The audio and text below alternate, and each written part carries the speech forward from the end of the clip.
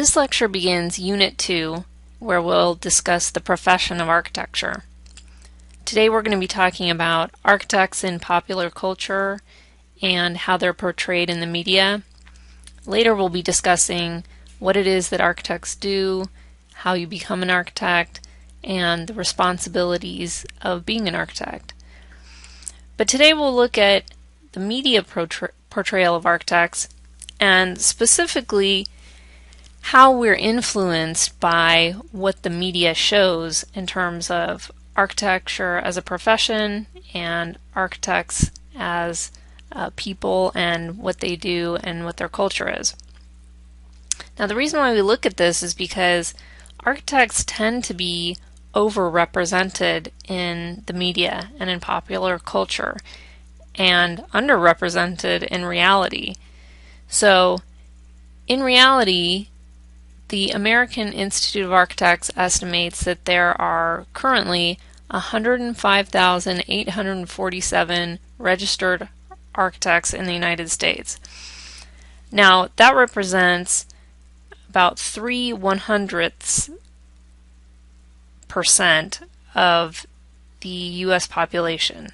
So, the U.S. population is just under 319 million people, and so just over 100,000 of those are architects. And many people believe they know exactly what architects do, and it can't be because all of them personally know an architect. And so unwittingly, we're probably really influenced by the things that we see in the portrayal of architects, either in movies or books or TV, and so we're going to take a look at that.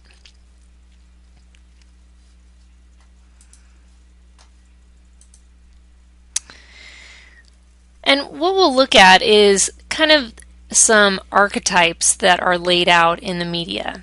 And I'm showing 5 different archetypes. And by archetype, I just mean, what is kind of the category of architect that the media tends to portray.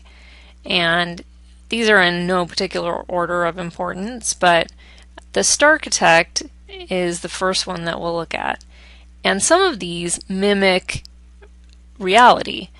And what has happened in the last few decades is as the media has become more prevalent and more prolific in our lives, the rise of the Starchitect has come with that. And by Starchitect we mean someone who is famous for being an architect, who is also an architect and does lots of projects and is well known. Now, some people would argue that the first Starchitect might have been Frank Lloyd Wright and was very good at marketing himself and his status as an architect. There were other modernist architects who kind of came along in the middle part of the 20th century who were famous. Le Corbusier, Mies van der Rohe, some other modernists fall into that category. Philip Johnson could be considered a Starchitect also. But, in more recent popular culture, because of the notoriety that some buildings have gotten, some people would say perhaps Frank Gehry is the first Starchitect.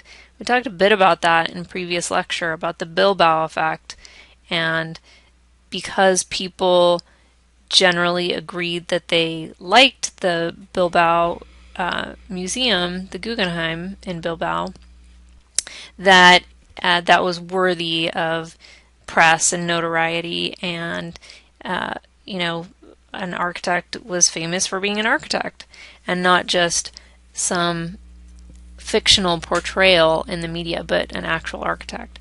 So when we look at this, we kind of look at its roots in some forms of popular culture. So the first example of this is The Fountainhead. And The Fountainhead was a novel by Ayn Rand that came out in 1943. And some people might be familiar with The Fountainhead as something you were required to read in high school or perhaps college, but it is about an architect, and his name is Howard Roark. And Howard Roark has a really singular vision for what he thinks is appropriate and acceptable architecture. And he is kind of famous or infamous for bucking the trends of the time and being quite aggressive about his opinions. But the main thrust of this book is that he is on his own, that he is the only one drawing, designing, creating these works. He is casting off old ideas of classical architecture. He is essentially a modernist, and he doesn't care what anybody else thinks. Now, that is kind of a stylized or idealized version of, what a creative person might potentially be, kind of a creative crusader type. But in reality, architecture is highly collaborative, and typically you're working on teams, and even if you're a designer, you're working as part of a design team. And often even, the starchitects that we see today are people who kind of gain media attention, have huge teams of architects and people working with them and collaborating with them to bring their ideas to fruition. So the Fountainhead, in some ways, it's not really even about architecture. It's about, your ideals and staying true to your ideals, and it's kind of portrayed through the life and career of this architect, Howard Roark. Now, I think most, or maybe not most, but some people now would agree that they wouldn't want to work with somebody like Howard Roark, that he would be unyielding and not a great part of a team. But again, it's a very kind of stylized and idealized notion of what it means to be a creative person and not listen to anyone else and not value the opinions of others. Now, the novel came out, and then the movie came out a few years after that, and it stars Gary Cooper. And as we look at this, do you want to stand alone against the whole world? There's no place for originality in architecture. Nobody can improve on the buildings of the past. One can only learn to copy them. We've tried to teach you the accepted historical styles. You refuse to learn. You won't consider anybody's judgment but your own. You insist on designing buildings that look like nothing ever built before. The school has no choice but to expel you. It's my duty as your dean to say you will never become an architect. You can't hope to survive unless you learn how to compromise. Now watch me. In just a few short years, I'll shoot to the top of the architectural profession, because I'm going to give the public what it wants. You'll never get anywhere. So you want to work for Henry Cameron, huh? Oh, I know he was a great architect 30 years ago, but he fought for your modern architecture, and he's done for now. What will you get out of it? Why do you want to work for me? You're setting out to ruin yourself. You know that, don't you? I ought to throw you out of here right now before it's too late. I wish I'd done this at your age. Oh, why did you have to come to me? I'm perfectly happy with the drooling dolts I've got. I don't want any fool visionaries starving around here. You're an egotist. You're impertinent. You're too sure of yourself. 20 years ago, I'd have punched your face with the greatest of pleasure. You're coming to work for me tomorrow morning at 9 o'clock. No. Now leave these here. Now get out. Wait! What's your name? Howard Roark.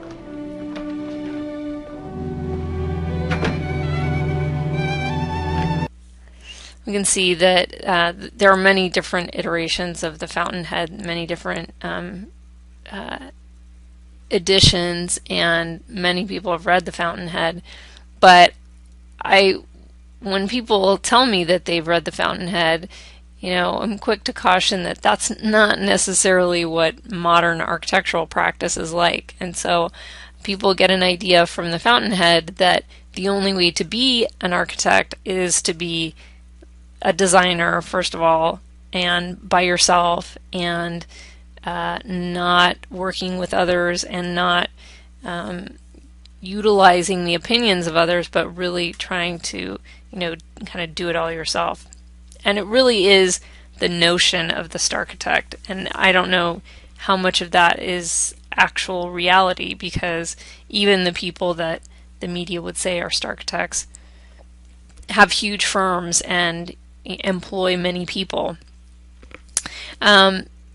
The movie, many people have talked about remaking this movie, but the original movie is quite stark in its contrast to modern dramas, and it's quite a harsh portrayal.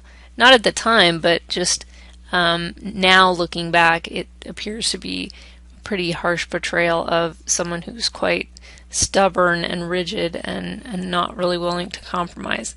Now the book idealizes that idea of not being willing to compromise, but again, it's not really in keeping with kind of modern architectural practice.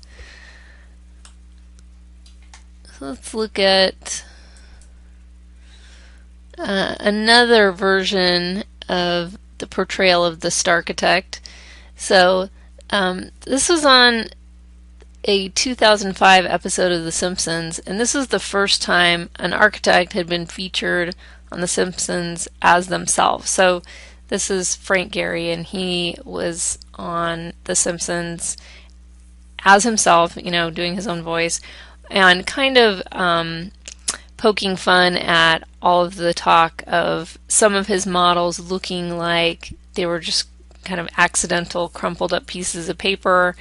And Marge Simpson writes to him and asks to have him design a concert hall for Springfield, and he kind of rejects this idea and crumples up her letter and throws it on the ground, and that's this image in the upper right corner, and then kind of gets this idea and says, oh, that would be a great concert hall. And again, making reference to Walt Disney Concert Hall that he designed in Los Angeles.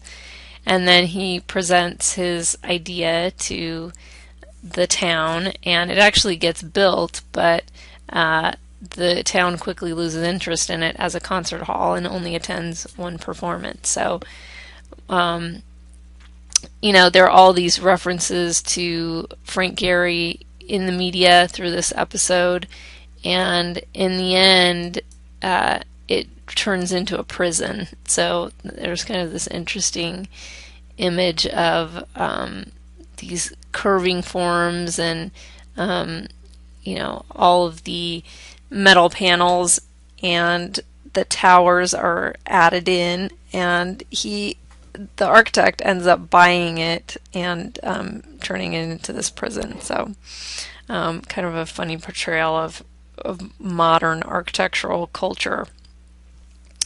But it also speaks to the idea of the Starchitect as maybe the only reference or representation that most people have of what architects do. And so, most architects would look to something like this and say, well, that's not realistic. All of the people who go through architecture school are not all going to be singular designers and, become almost celebrities in their own right. That's not really most people's goal. But if that's the only point of reference you have, then maybe think that's all architects do, or that they're all designers and all famous. Okay, so that's kind of the first archetype, and you will hear that idea of the Starchitect much, discussed in the media and certainly in architectural circles.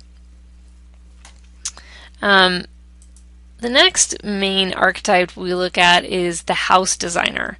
And I put the house designer on here because I think there's kind of a prevailing idea in popular culture that if you're an architect, that you must have either designed your own house, you're in the process of designing your own house, or you really want to design your own house kind of from scratch. And while that's true in many cases, it's not necessarily financially feasible, first of all, for architects to be able to do that, or just pragmatically feasible. But it does have some kernels of truth in that many architects, as they're starting out, are not really able to get clients and kind of do the projects that they want to do, and so they tend to experiment with their own house. This is a kind of a common thread in many architects' careers, is that either they experiment on their own house or the house of a family member, and the house is kind of a good starting point in terms of scale to be able to work out ideas on formal design issues on a house. But we see this played out in this movie, The House Sitter, with Steve Martin. And it's a fairly accurate portrayal in some ways, because he is at a big firm. He's not the boss. He's pretty far down the totem pole in terms of his career and where he's at in the firm. But he really wants to, do certain things design-wise, but he's just kind of doing these office buildings that they're just pumping out over and over, and he's really doing the same thing. So, Mosby, 11 o'clock. Hi, Mr. Mosby. Well, congratulations on another beautiful job. Thank you, Marty. I think everyone has a right to feel proud. Absolutely. I don't know if it's the champagne talking here or not, but I want to say your leadership on this has been an inspiration to all of us on the project, and I hope I've not embarrassed you. Not at all. Charlie. Congratulations. Very good job. Thank you. I don't know if you know Davis here from the firm. Davis? Mr. Mosby, the building. Wow, it's there. Yes? You know that Boston Bank building you designed years ago? I have stood on the sidewalk for hours absorbing that structure. It still surprises me. Thank you, Davis. Don't you think we should be going for that kind of originality instead of these same designs over and over, this cookie-cutter architecture? Don't you feel sometimes like we're just going through the motions? We are the largest architectural firm in New England. Evidently, some people like what we do. What are you insane? Why didn't you just kick him in the balls and tell me his ugly children? I thought he'd appreciate a fresh point of view. Why would you think that? He's the boss. He designs and has built this house, and it also makes reference to how that was a financially terrible idea for him to do that. And that's one of the most realistic portrayals I've ever seen, where his family and his parents are kind of getting on him because he shouldn't have taken out all these mortgages and all these loans to build this house, and he's going to have to sell it because he can't really afford to even keep it, let alone having had already built it. But he also is describing the house to someone and sketches it on the napkin that they're looking at in a restaurant. And so this is that image on the upper left-hand corner. And that's pretty realistic too. I think if someone was talking about this house they had designed, they'd probably just grab a pen and take your napkin away from you and start sketching away. The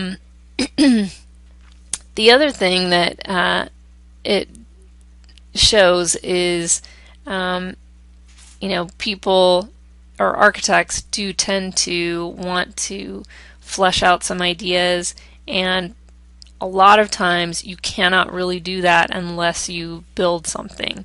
You can design things all day long on paper or models, but you really learn so much, especially early on in your career, by being on a job site and actually getting something built.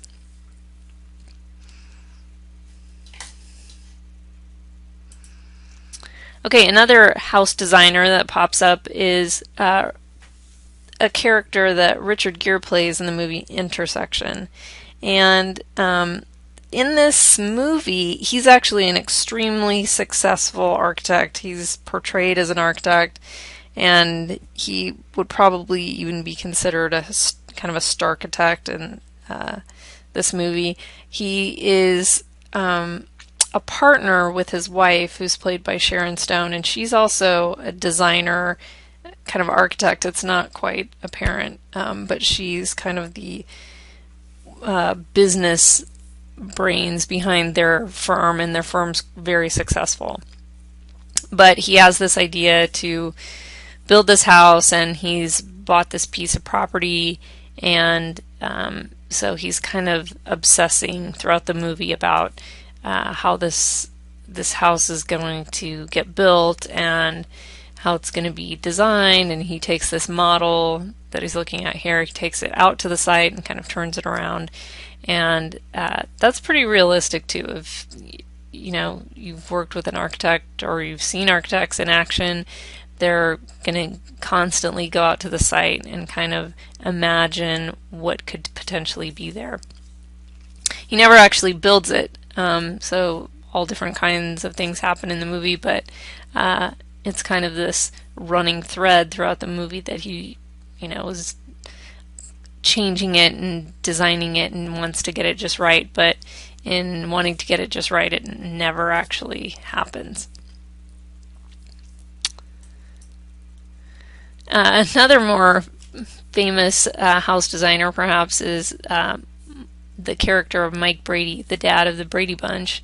And many, people were influenced by this TV series because he designed their house, and it was definitely of the style of the time. It was kind of a mid-century split-level ranch-style house in California.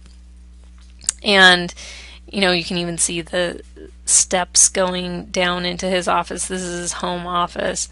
And, many TV and movie portrayals of architects of this time, they weren't really doing anything other than they had their drafting table set up and T-square and triangles and things like that laid out. So it was kind of like signaling, like, hey, I'm doing some real work here.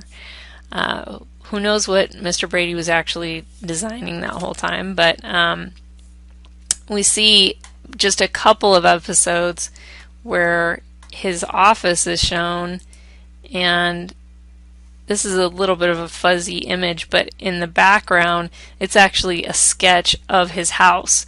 So you can see kind of like the carport of his house up in his office.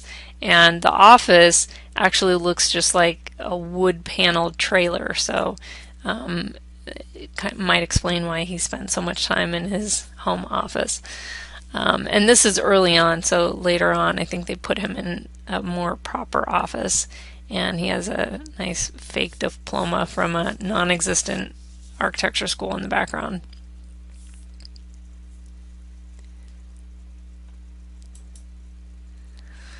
Okay, this is the third archetype that we look at that's portrayed a lot in the media and popular culture, is the romantic male ideal architect. And we see this kind of repeated over and over. And, often we see where in a movie or a TV show or even literature, more modern literature, where they'll say, okay, we need a character that is educated and creative and hopefully sensitive, and the list kind of goes on, and they end up being an architect in that movie or TV show, even though there are not that many architects in general. Mindy Kaling, the actor and writer, she jokes that there are only about 9 people in the world who are architects, and one of them is her dad, because her dad actually is an architect. But she also says that none of them look like Patrick Dempsey, because this portrayal of male romantic ideal architects is pretty common in movies especially. So the first one that we look at is Sleepless in Seattle. Tom Hanks's character is widower. He's an architect who designed his own house in Seattle, and it's kind of a houseboat floating house, and of course it's very nice and modern, and he is raising his young son on his own, and yet still finds lots of time to design many buildings and be the principal of his own firm, presumably. So again, kind of an idealized male ideal. And we talk about the male ideal because the female architect is portrayed in a much different light, if ever she is portrayed, but not necessarily as the romantic ideal.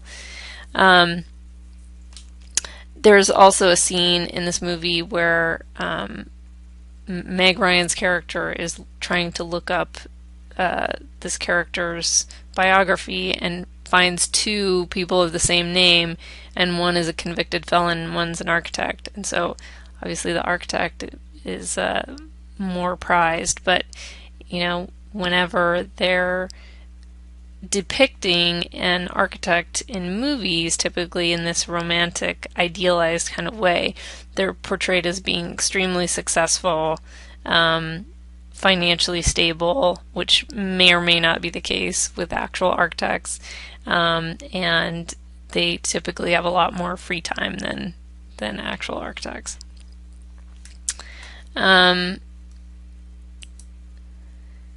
The next one we look at is much more realistic, actually. This is in 500 Days of Summer.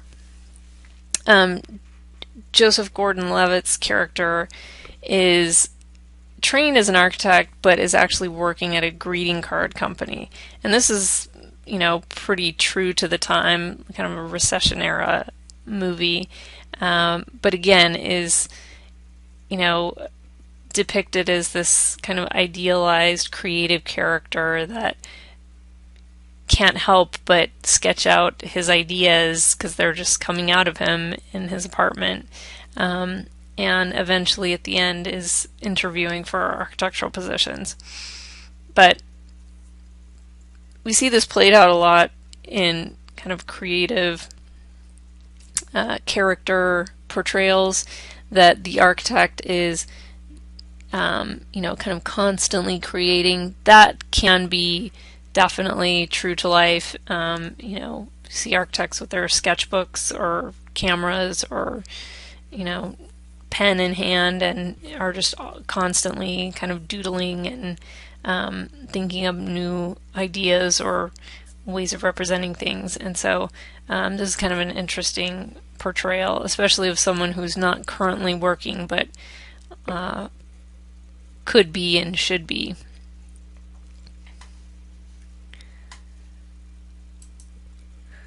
Another one that we see is in Love Actually, Liam Neeson's character as an architect, and this is one of those kind of romantic interest characters that's almost an architect of convenience. He, again, is a widower. You might see a theme played out, raising his young stepson. All of these male characters are available, and their creative side is definitely highlighted, but again, they seem to have a lot of time on their hands to do whatever it is that they want to do, and architecture just kind of fits in on the side, which again probably would not be the case. Architects tend to work long hours, tend to work a lot on projects, especially when there are deadlines, and may or may not get financially compensated for that. So most of these characters live in pretty beautiful accommodations, and their job is definitely convenient to their life. Another one of these, the perfect example of this, is in 3 Men and a Baby. Tom Selleck is one of the men who has been chosen, or I guess accidentally gets a baby to raise, but is an architect who lives in an extremely expensive apartment in New York City on the edge of Central Park, and has the air of success, and definitely has no trouble financially, it appears in the movie, and has a lot of leisure time and available time to do other things. So again, maybe not the most accurate portrayal, but definitely an idealized, romanticized version. Again, a single man and available. In the 1991 movie Jungle Fever, Wesley Snipes portrays an architect, and this is one of the few that I can think of where there is an architect of color, and this is a Spike Lee movie, and so because the movie is specifically dealing with issues of race, I think it's pretty significant that he plays an architect. And there's some very realistic scenes in the movie where he's worked at the firm for a long time and asked to become a partner, and the partners don't want to make him a partner quite yet. And, he kind of quits in protest. And I think many kind of mid-career architects run up against that challenge of, not quite partnering up, as they would say, in their own firm or in the firm they've been working at, and are faced with either going out on their own or, potentially staying. But this is another one where he is still, even though he's a married character, he's still kind of portrayed in that romantic role, especially in his office environment. Okay, this is Indecent Proposal. Woody Harrelson is an architect in this movie, and this is kind of another recession era depiction, a little bit more realistic because he's kind of in and out of a job. He gets a job teaching to kind of fill in the gaps financially. He and his wife have bought some land that he designed a house for, but they lose the land because they can't financially hang on to it. But he is, kind of the romanticized central character who kind of wins out his love interest over Robert Redford, who is, a multimillionaire, and the architect wins out in the end.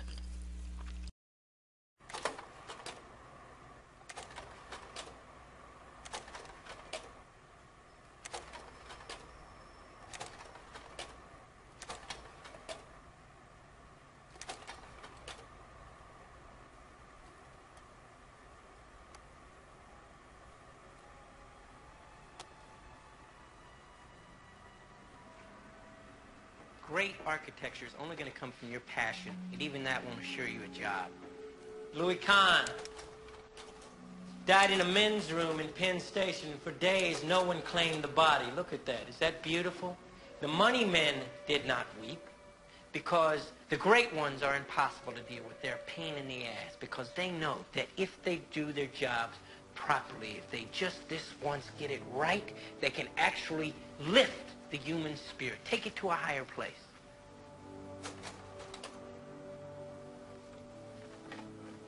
What is this? A brick. Good. What else? A weapon. Louis Kahn said, even a brick wants to be something.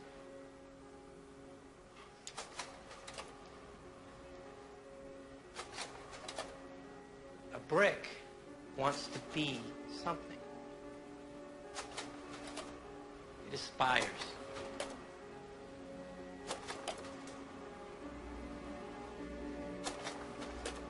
Even a common Ordinary brick wants to be something more than it is.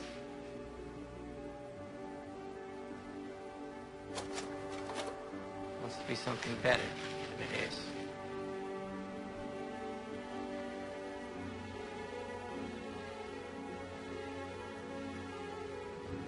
And that is what we must be. About with a tilting desk and a big ruler. No, it's not.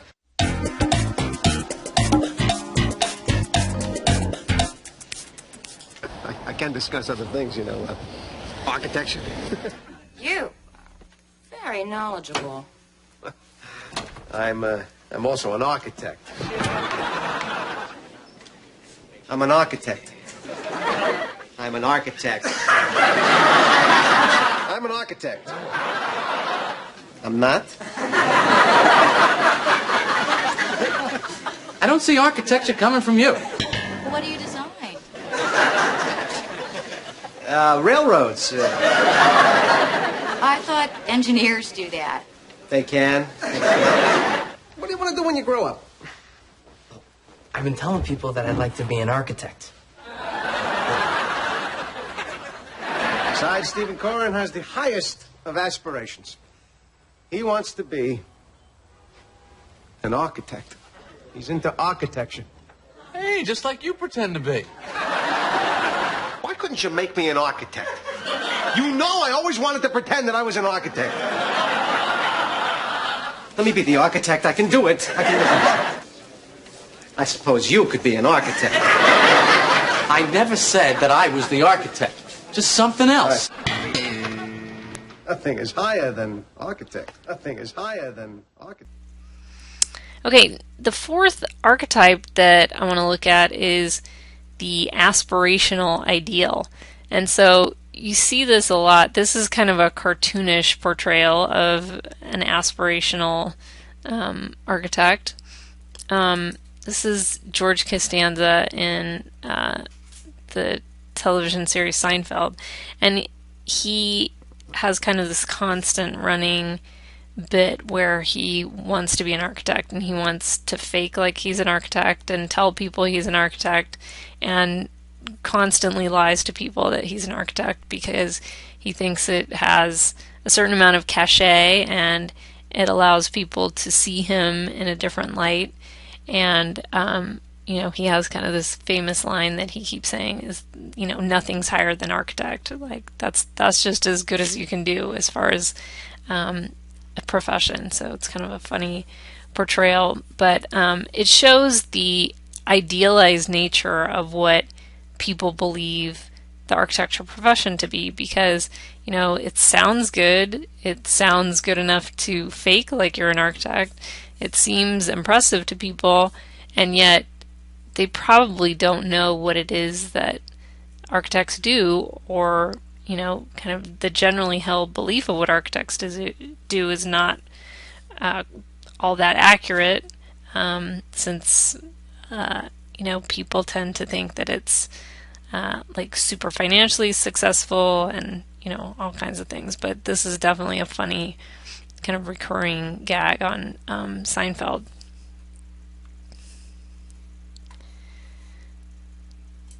Another time when we see this, like an aspirational architect, where it's basically a fake, fraudulent architect, is in There's Something About Mary.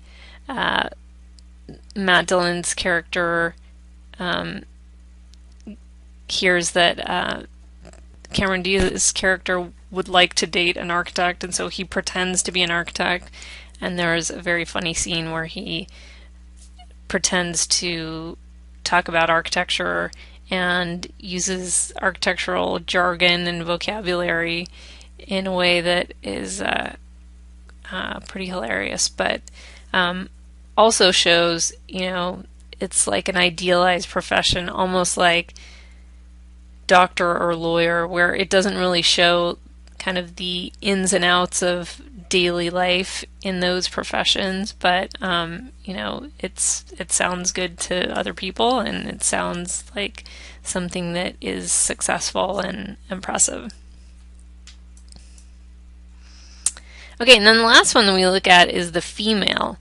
Now, it's not to say that there are that many female architects portrayed in the media, but the few times that we do see them, they are not portrayed in that same romantic male ideal way.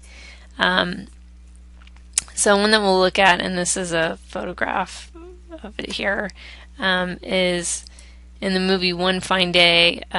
Michelle Pfeiffer plays a single mother who is an architect, and she has some kind of catastrophes that befall her that are very realistic and probably all too familiar to many architects. She has a model disaster. She has kind of a run-in with her boss. She has to take her child to work with her because she can't find a sitter. These are all very realistic and probably all too common situations that the romantic male ideal would not find themselves in, likely. That there would be issues of childcare depicted, and the glass ceiling, and other disasters. So pretty realistic in terms of its depiction of kind of day-to-day life as an architect.